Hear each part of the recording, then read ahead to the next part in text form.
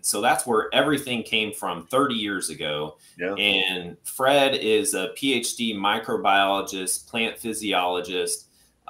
He's worked with microbes his entire life. He's in his late 70s now. And when he started off, he was into bioremediation. So cleaning up brown sites, VOCs, pesticides, herbicides, hydrocarbons, all that nasty stuff, oil spills. And he used microbiology to do that.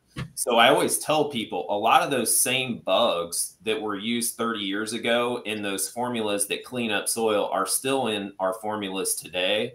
So when you use that microbiology, if you've used herbicides, pesticides in your soil, and a lot of neighborhoods are built on old farm fields that, are basically soil's dead, so that those help revive your soil and fix your soil essentially.